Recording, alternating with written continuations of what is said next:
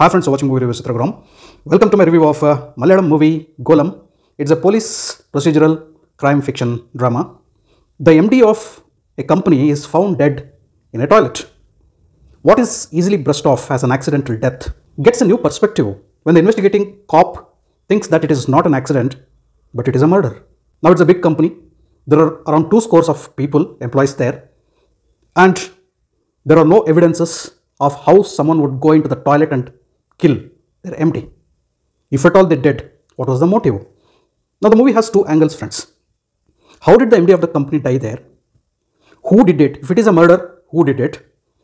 The primary job of the cops is to rule out the accident and then give the perspective of a murder. Who had the strongest motive and how to find that person amongst so many employees who has actually done that. So this is very interesting. The way the story has been narrated, the way the investigation goes ahead, with the cop, investigating cop, taking the lead and trying to find out the clues so as to what had happened there. And when the things are revealed, a psychiatrist, a neuropsychiatrist, becomes a game changer in the story when he starts giving a couple of clues to the cop.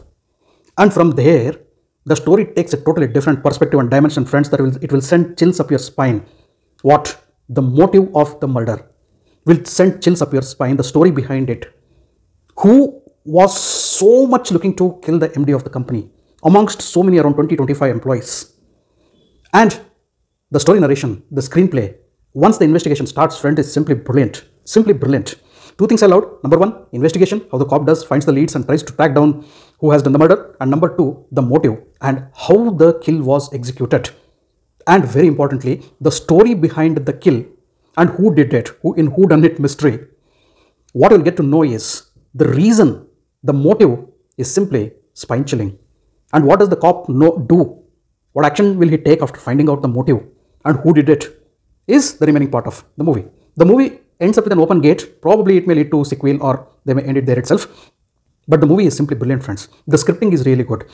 And then there were none. Right from there, we have seen so many stories like this, the investigation thrillers, where there are so many suspects and the cop really needs to beat his wits and use his intelligence to track down who the culprit is, what the motive is. So here, the murder, the methodology of murder, how it was planned and executed, and who did it, and how did the cop find the leads, and the reason and the motive behind the murder.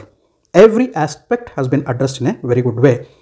So most of the story takes place in a single office itself. Some parts here and there, the outdoor shooting has been done. The direction is good, the performances are good, the background score is good, and the movie, the story narration holds you, grips you to the chair, it hooks and books you, and you'll be waiting for the conclusion, the motive, who done it, and what exactly had happened, how the dots are connected. Very interesting movie, friends. A new type of murder mystery which takes place in a single premises with beautifully directed investigation process, scripted and directed, I should tell. If you love investigation thrillers, you need to watch GOLAM. Malayalam movies once again is a winner with a different script and a different type of storytelling. Coming to performances, Ranjeet Sanjeev as the investigation cop has given a brilliant performance. The supporting cast ensemble is also really good.